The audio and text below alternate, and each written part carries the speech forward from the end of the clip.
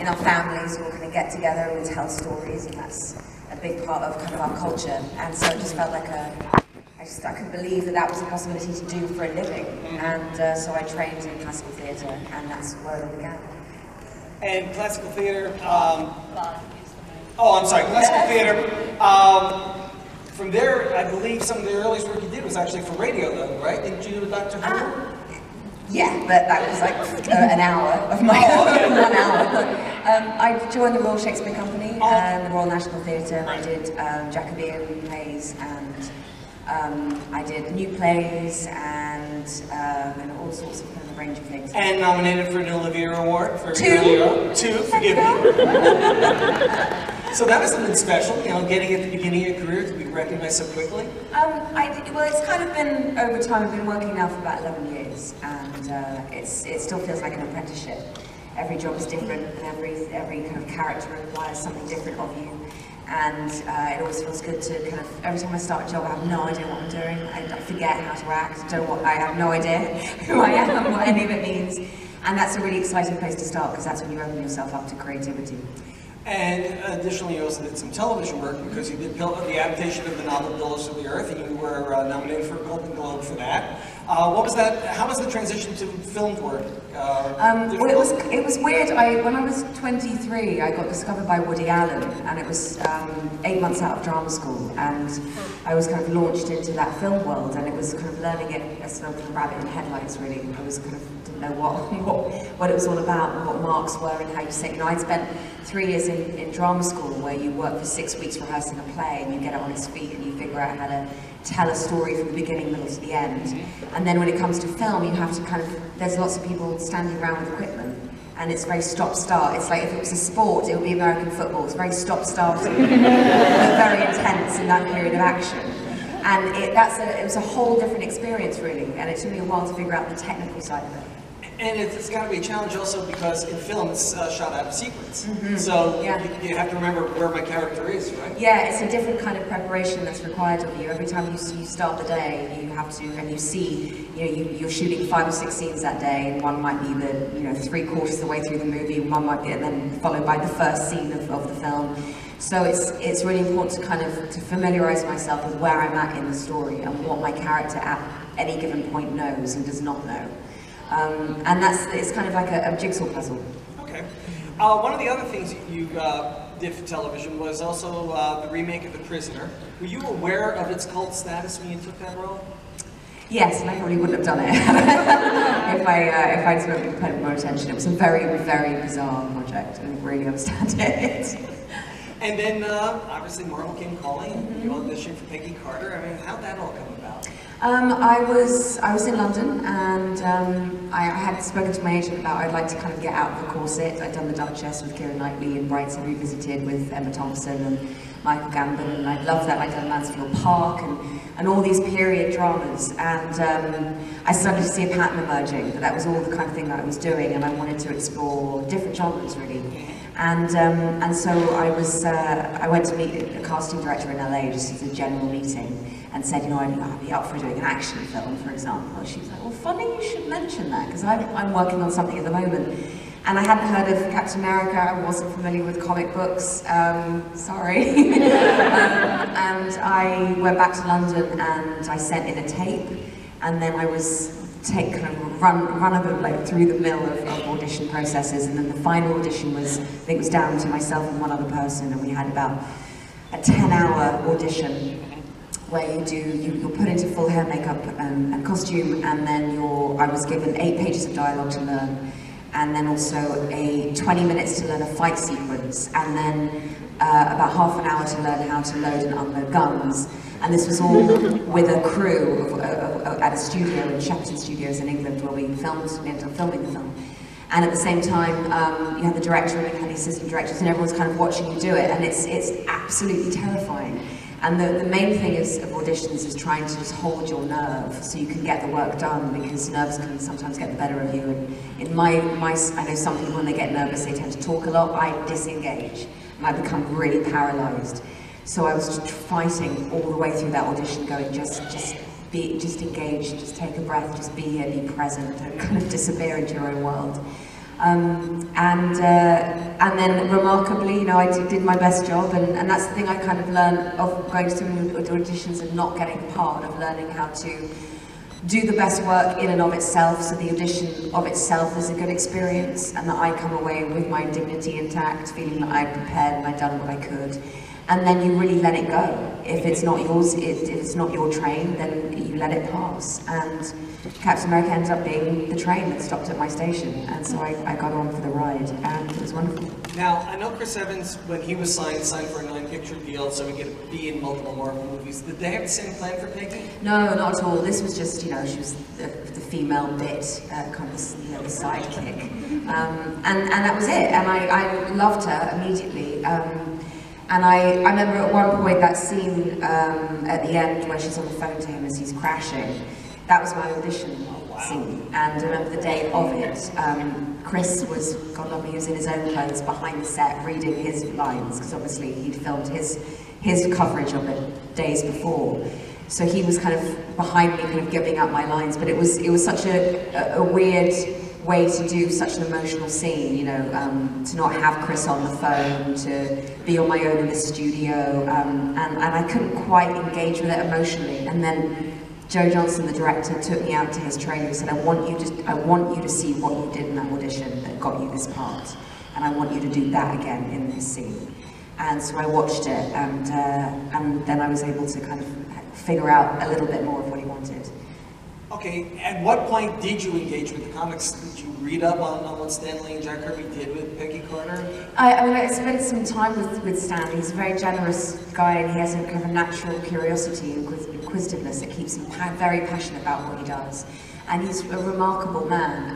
And I've learned more from coming to conventions, really, and having recommendations from people and seeing how committed fans of the genre are, and how wonderful that is. And were you surprised when they called you back and said, we want you in again? Yeah, I was, because it's the biggest compliment as an actor is to be re-employed. I mean, that means to kind of go, you liked me enough to want to see me again, because all this, oh, you're amazing, I love you, and then you never hear from them again. You're like, well, that means nothing to me.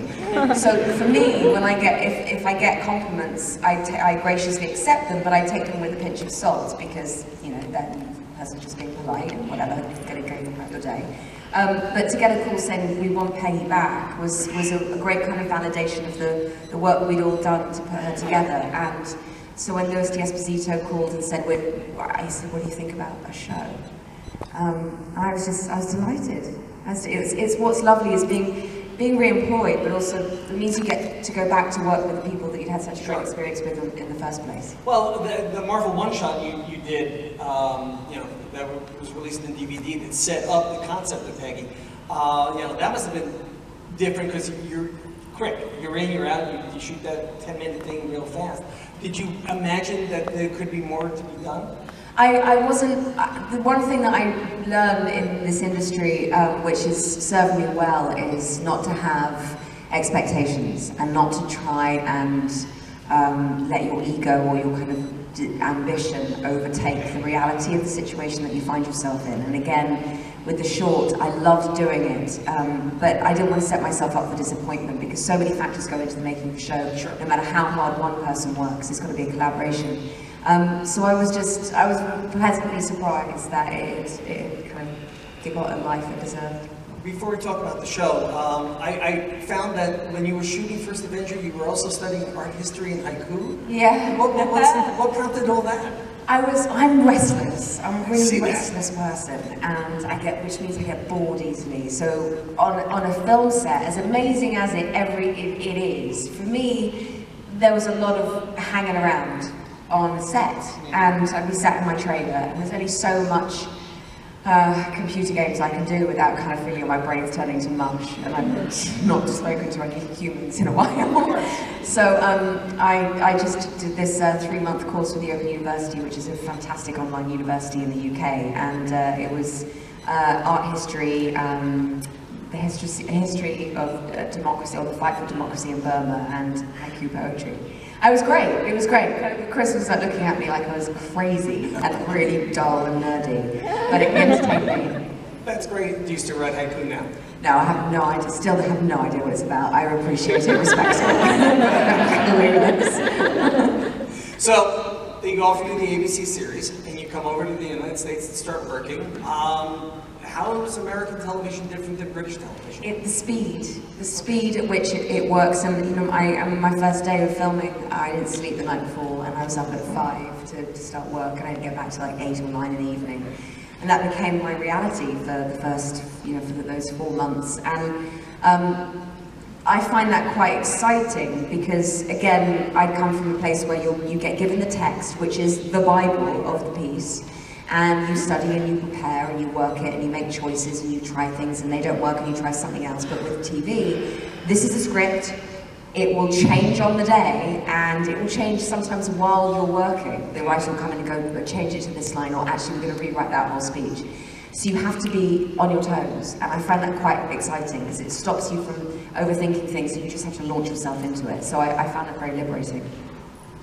For the recurring characters on that miniseries, did they come to you and go, "What's this Marvel universe about?" You know, did they want to understand how it all fit? Yeah, I mean, James Darcy, who plays Jarvis, was probably the one who was like, "What are we doing? What are we doing?" Because we'd done Mansfield Park together like 8 years previously, and he was in that. And I knew him from just kind of the acting scene in London. And I bumped into him at the theatre like a year before the show actually started filming, and he said, "What are you up to?" I said, "Well, Marvel are trying to get this show made." And he was like, "Oh, that sounds fantastic. Good for you." And then he left, and then, you know, a year later he calls me, he's like, "I'm playing Jarvis." So that was great, and it just meant that we were able to kind of create those characters together, having based it on a friendship. And I think it shows because the two of you on screen have this great vibe back and forth, and it's very respectful, and obviously he still loves his wife, so that no one expects to get together romantically. Were you able to add elements, or was it just what was on the script? Yeah, I think the first season was very much the writers trying to gauge how all the characters would interact with each other, and then when they saw us interacting in between takes, by the time we got to the second season, they were very much writing to suit us and our natural rapport with each other. James often would come out with alternative lines, which were very funny, and some made it, some didn't. But you'd kind of throw things out there, or I would say that word sounds a bit too American. I think she would more likely say it this way, and they were very accommodating to that. But at the same time, James and I couldn't believe how well these writers wrote for English characters, because the sense of humour is different. Of course. The rhythm of a line and the inflection of a line is completely different, and they were brilliant. Their witticisms and their references were spot on, so we were delighted. It's also a challenge because it was period. You were an immigrant in America. You were a woman, and so much of the first season is about being taken seriously. How did that feel, considering you're a 21st century woman? Well, I think there are elements to that which still exist. I mean, if I think about myself as a young girl coming from a working class background in London, trying to develop myself as an actor that had a craft, that wasn't just a pretty face with a brand to sell, that actually had a story they wanted to say, and it took a while to know how to take myself seriously, with a healthy amount of humility and a sense of humour about it. But that was kind of a struggle, and it still continues to be. And I think that it's we define ourselves, we teach people how to treat us based on how we react to them. So I spent my first few years in coming out of drama school, making my way in this career of trying not to get too pulled in this direction or that direction, to do too many pieces of work that I found would kind of not be a great way to contribute to the world. Okay. And I think Peggy feels the same way. She's having to navigate herself through an incredibly sexist environment of the 1940s, where being slapped on the butt by your male colleague was kind of a given in the office, or just to be ignored, or to be undermined, or to be ridiculed or humiliated. because of the belief that women were there to be secretaries, which if they wanted to do that, fantastic, but those who had a little bit more to do and say were really kind of repressed. And I think that's still something that I experience. I think most women do in some capacity or other, whether they're conscious of it or not. Now, the show still had a high action quotient to it, but unlike a film where you have months to prepare the physical stuff, TV you're fighting every week. I mean, you know, did you and Bridget Regan have to go off on the side and stage your battles? Yeah, we did. We had like a week, 2 week maximum period of time to learn basic fight moves and learn basic choreography that would become the foundation for the fight sequences. So we learned the names of certain, the names and positions of certain punches and certain kicks and throwing certain shapes with your body, which meant that when it came to the day of each fight, the choreographer would just have to give us our key words for what we would having to do, and we were able to learn it a lot quicker. It took a while though, because I've said this before, but when it comes to action sequences, I have a lot of confidence and no skill. So I kind of just throw myself at people in quite an aggressive way. I played rugby at school, so that's just you run at people and just knock them over, kind of. So I was like, oh, I got this, yeah, I can do that. And then the stunt guys were like, no, you just make it look like you're doing that. Don't touch me. And I have on my phone Kimberly Murphy, who's my amazing choreographer and stunt woman. She was filming me do the first action sequence in slow motion, so that I could watch it back and critique myself and learn it again. And there's this slow motion video of the first time the guy in the green suit, which was my first fight in the first season, happened. And in rehearsals, I was meant to kick him in the leg, and I kind of kicked him in his reproductive area. And what's great, well, it's not great, it's a poor guy, but what was kind of priceless about the whole thing is that Kimberly was filming it in slow motion, so you just see his reaction and my reaction at the same time. He's like, and I'm like, no! So I'd like to say I learned my lesson after that, but I think 4 or 5 pairs of balls got making season 1 at least. So, what percentage did you wind up doing of your own stunts, and how often did they need a stunt woman? I did all my own stunts, so I did all my own fight sequences. The only times when I wasn't allowed was things like jumping onto the car, the moving roof. I was able to kind of jump onto it from a height when it was stationary from a certain scene, but when it actually was moving, just because, and I was like, let me do it, I love doing it, I love kind of throwing myself into something like that, but kind of for health and safety and insurance, it just meant if anything happens to you, we can't carry on the show. If you break your ankle, we can't do the show. So they were quite strict on what I could and couldn't do. And then I had Kimberly, and what I did is I shadowed her a lot. So we worked together, we warmed up together. She would come in between takes and show me how to make a punch look more convincing and certain kicks at certain angles looking better from where the camera was positioned. So a bit more at stake in the second one? Yeah, I think the thing that I would take away from it is probably the relationship with Jarvis.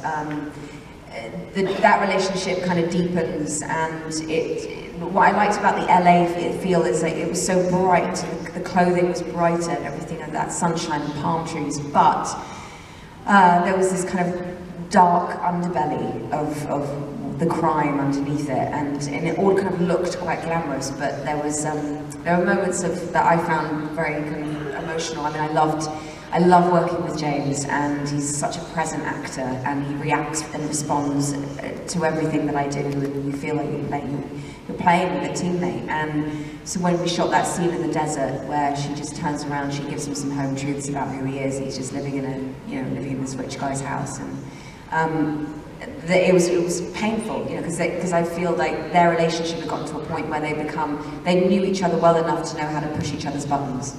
And I love that. I mean, for me, it's the best parts about any of the jobs that I've done, the relationships between the characters. And obviously, you've been very vocal in social media and at the conventions that you would love a third shot anywhere, any time. But in the meantime, though,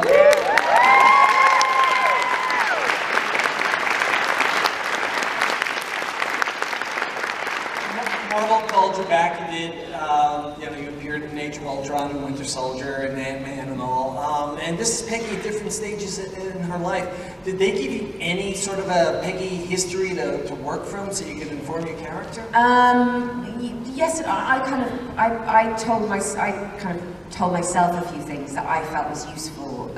Whether or not that is the case, I don't know, but I did feel that she would have come from a military background, given how high up she got so young, and the fact that she was a woman. It meant that I think she definitely would have had a jump start with her knowledge of the military, and I felt that she may have idolized a brother or a father that she could potentially have lost early on in the First World War, which would have informed certain decisions that she made about who she was and what she wanted to do and keep that name going. And the writers were like, give me like a suburb of England, London. I said Hampstead. Okay, she's from Hampstead. Okay, great. And you just kind of piece it as you go along, really. And then in the second season, obviously, you get to meet Michael, her brother, who goes off in the war. And then the third season if we go again, was going to explore a little bit more of that background and maybe explore kind of life in England beforehand. And maybe what would be amazing, since the first one was New York, LA was the second one. I think we should go to London. Oh, sure. Actually, the scenes with the character's brother actually were really nice. I would have liked to have seen more of that, if possible. Any problems with the old age makeup? Seeing yourself a few decades down the road? I really loved it. I took my dad, and the Winter Soldier, I hadn't seen it, and they had done, so I'd had prosthetics, and then they also did CGI, and then they also had another lady, an older lady. So between those three kind of things, the three layers, that's how they produced the look of Peggy on her deathbed. And they'd also asked for me to give them pictures of elderly female relatives of mine, and so I gave pictures of my grandmother who had passed away, and it was really nice to sit there with my dad, and he just turned to me and he went, "You look like Nana." It was really moving. And then with Ant-Man, again, it was kind of how much of it do we do as prosthetics? How is it a full mask? Is it certain little pieces? Can we get away with kind of what they call stippling, which is like a latex glue that you create some more wrinkles on your face, and shading, like hollowing out the cheekbones, that sort of thing, and different kind of wigs. And so it was very much a trial and error for a few months until we came up with what we felt would be a good representation of Peggy at that age, based on what she did, what her lifestyle was likely to be, and also what made it not feel for the audience that the audience were going to sit there going, how are they, looking for the kind of, the wig line, like having to make it look realistic. Okay. In the most recent film, the character is, gets her funeral. Do you think she was given a proper send-off? Yeah, well, I went to visit the set of that in Atlanta, and the day that Chris was filming my funeral, he texted me a picture of the photograph of Peggy that I think's by the coffin or something. Yeah. And he was like, you're still hot. You're still hot. He's like, I totally would. And we were just laughing about that. So I came to see it, and then I got one of the prop masters to give me a program from Peggy's funeral. And inside it's like hymns and Latin verses, and like she got a great send-off. Like, she was like so proper and posh. I was very impressed. Now, following the comic book storyline, they did introduce the romance with Sharon Carter, and I understand you've had a couple of negative comments about that. What's the objection? Oh, well, I haven't actually seen the film, so I can't say what I was like, Peggy's dead, she doesn't know what's going on, I don't need to see this is fine. But no, I did, it was kind of funny, we had this kind of running joke about it, just kind of how weirdly kind of incestuous it was, and kind of a bit odd and a bit inappropriate, but it was, fair game. She's gone, everyone's got to move on, I suppose. I see lots of retro brothers here. Yeah. What do you think of the fandom you found yourself plugged into now? going to shows and all? What's the experience like? Well, that's been the best thing about going to conventions is when you're, what I was trained for was to be able to see an audience and feel them when you're on stage. So then to start working in front of a camera where you don't have a clue who your audience are, what they look like, what they're doing, what they're wearing, if they're coughing, if they're falling asleep in front of you, they have no idea. So to go to conventions and actually to engage with people who get a sense of what Peggy did or felt meant for them in that moment while they were watching it is really humbling and kind of makes that whole experience of playing her that much more richer. Okay. I want to jump ahead a little bit to ABC's new series Conviction, which is debuting on October 3rd.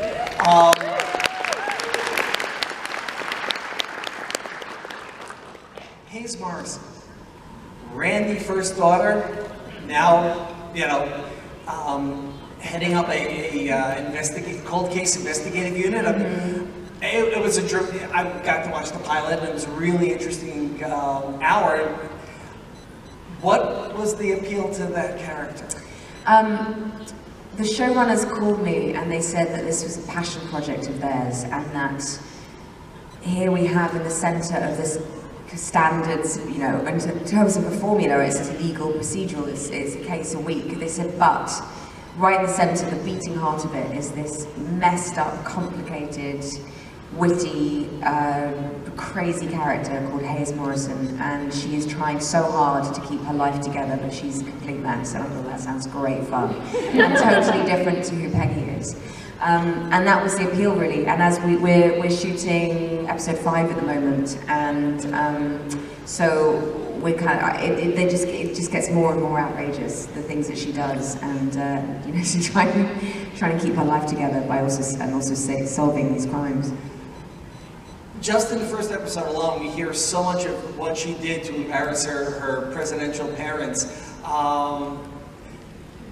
Is she, in your mind, is this new role for her trying to atone? No, the opposite. The opposite? No, she's blackmailed. She's just to let you know the premise of it. It starts off, she's in prison having been arrested for drugs possession, and the family lawyer comes to her and says, "We're going to bury you with this. We're going to make this so much worse than it is. We're going to send you to jail. We'll ruin your career. We'll destroy your reputation. You'll never work again. Or we cover this over, and you come and work for us because you are still a brilliant lawyer, and you will help your mother's Senate campaign if you head this crime conviction unit where you hash out old cases and show the community that justice is being done, or make everyone look good." So she really reluctantly agrees because the alternative is so bad. So she's forced into this job, which means that she arrives, she doesn't want to be there. So she's naughty, she's rebellious. And she knows that she carries all the weight of her name behind her. So she knows she can get away with a lot, and her poor team just don't know what to do with her. She's a complete mess. She's turning up late, she's wearing clothes from parties the night before, she's inappropriate to them, she's rude, but she's also kind of annoyingly brilliant at what she does. And that's kind of how, and so she figures out in the pilot, okay, I'm stuck in this awful position of a job I don't want to be in. It's like the lesser of two evils, but I'm going to find a way to make it work. And she actually starts to engage with the stories itself, and when she gets to meet the people who are in prison and the families and how it's affected them, that's when she starts to feel like she can find her voice in this. And the DA is played by Eddie Cahill, and in the pilot alone, there's that will they or won't they vibe. Is that something that's going to be explored? Yeah, very much so. There's and it's in a surprising way too. I read this episode 3 and went, okay. And what I think they're doing very cleverly is they're making each episode, just when you think you know the direction it's going to go in, it suddenly kind of veers off to the left. And I like that. It's a new show, but you're also playing an American, and you're half American, your father is American. How is it mastering the accent? It's tricky because I normally, when I do an American accent, I for some reason I slip into Valley Girl. And so I'm like, oh my god, really? Yeah, totally. And it's like I get really higher up in my register.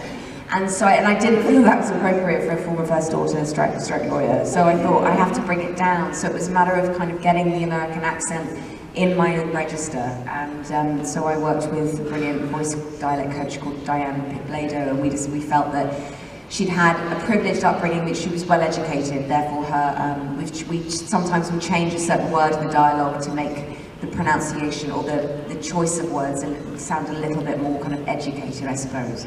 But we've also kind of kept her kind of sense of authority by having her kind of down here, as opposed to like up here.